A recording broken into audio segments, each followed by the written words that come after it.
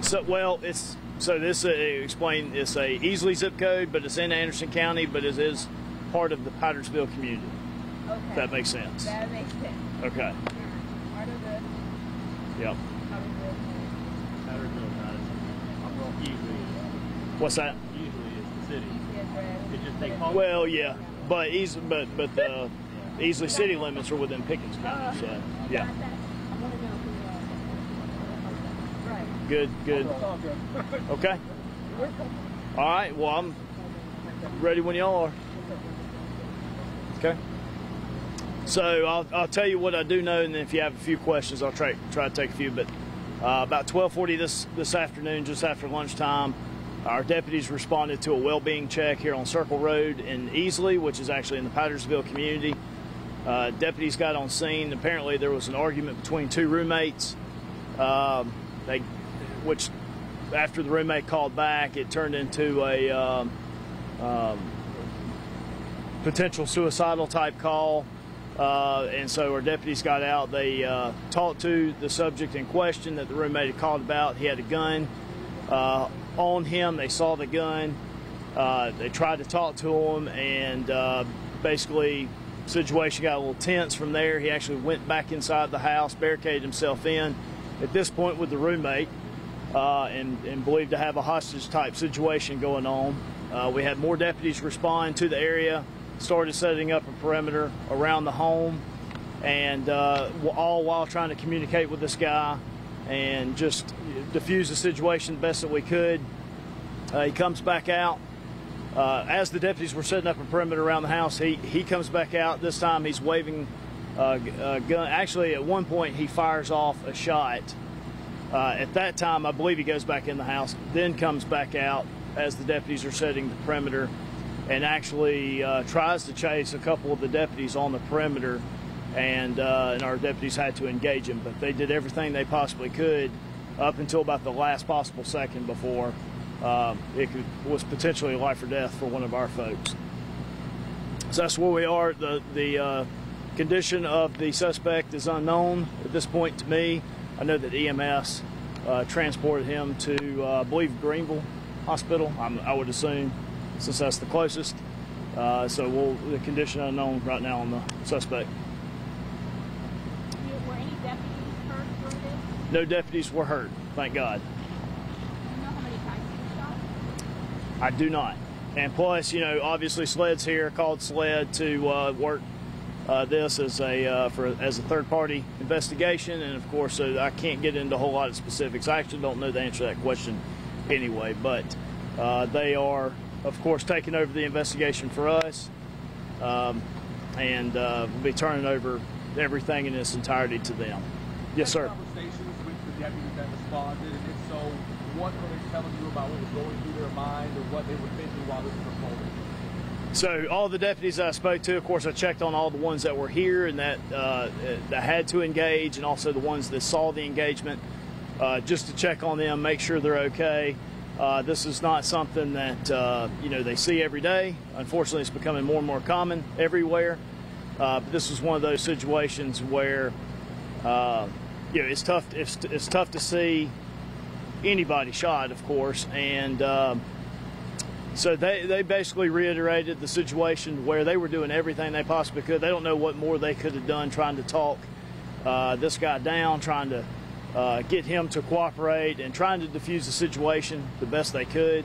And actually a neighbor up here that I know actually texted me and said, you know, your guys went above and beyond, just trying to hold out as long as they possibly could. But he was definitely a threat to himself and everybody else.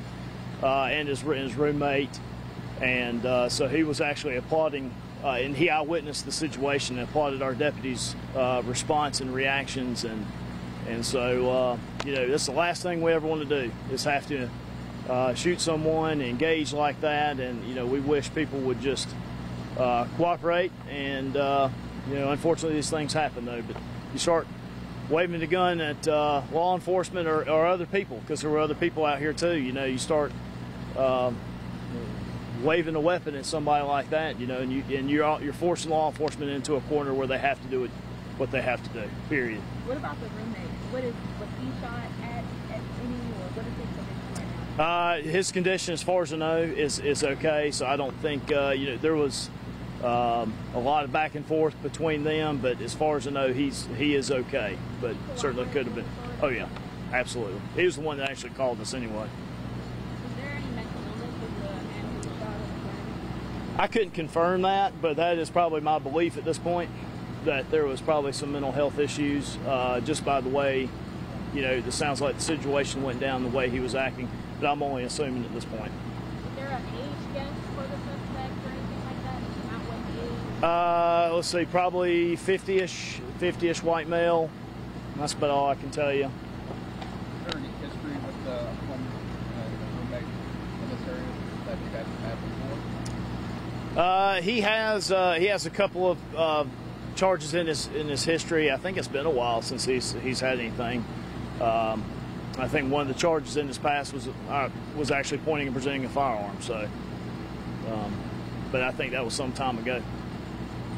Have you ever been called this house for a situation between roommates? I would have to check on that. Some names that I heard sounded kind of familiar on my way up here, but we'd have to go back and look at some documentation to see if it was actually this residence or another location. Did the roommate press the charges? At this point, that probably remains to be seen, and of course, if they do, we'll let SLED handle all that as well.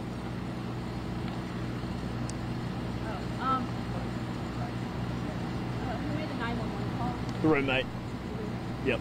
And you said that you guys were called here for a well-being check. Yeah, it started out as a domestic call, and obviously, I don't think it's that kind of situation, but it was a roommate situation. But with the call that came out, it sounded like it was a domestic type situation at first, and then it evolved into a well-being type call, checking on the well-being of the individual that we unfortunately had to engage. So, The only two people in the house?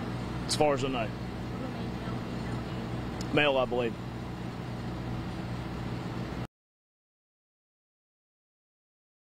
Neighbors around.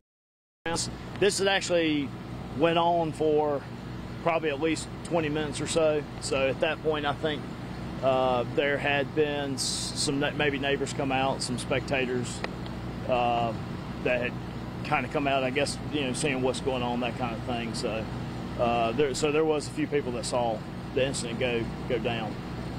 So. Were they in any danger? Were they close to? Well, yeah, the suspect had a gun, so shooting, and he shot off one round. So certainly, that round's got to go somewhere. So it could have been, potentially dangerous for anybody that was within that area over the past few minutes. And I will say too, this is actually a very quiet area. This area in particular, there's a couple of homes right here that we have responded to for domestic type incidents and stuff like that. But for the most part, it's relatively peaceful here. So. Kind of unusual for this area.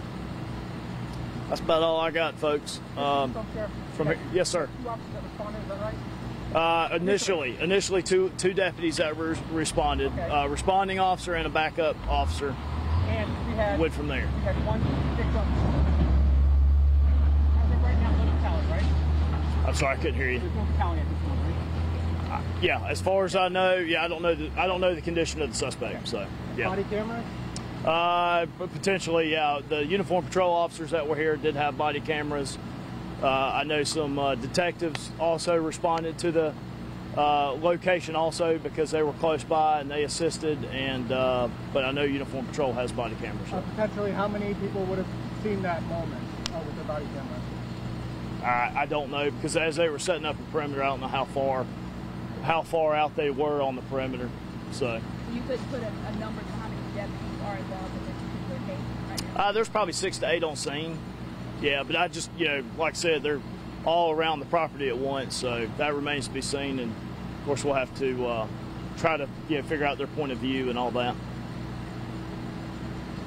All right. Thank y'all.